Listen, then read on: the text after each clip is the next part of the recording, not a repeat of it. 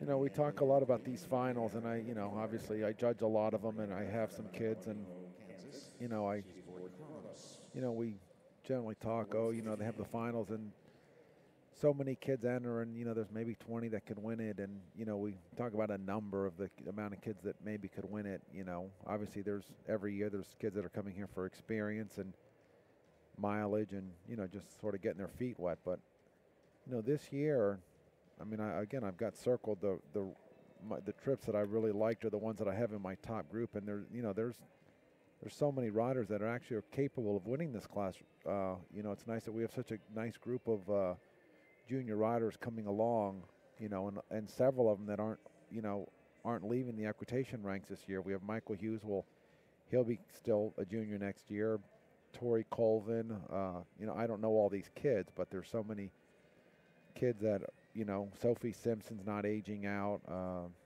Right, Lily's not aging out. Lily's not aging out. Charlotte is. Michaela Langmeyer is definitely a kid to watch in the future. So there's plenty of kids still left that are, really top riders.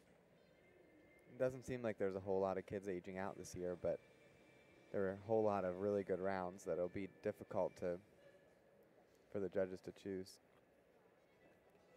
You think of Lily and Michael, you think they're aging out because they've done it for so long and they've done it so well for so long, but they both have a year left, so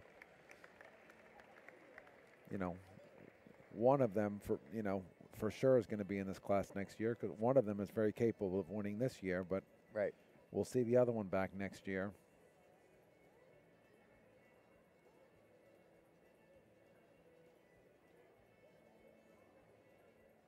I read somewhere after the USET finals that Lily was thinking about not doing the equitation anymore because she had a bad go or she was discouraged, and I'm glad that she did decide to keep doing it, and hopefully she will.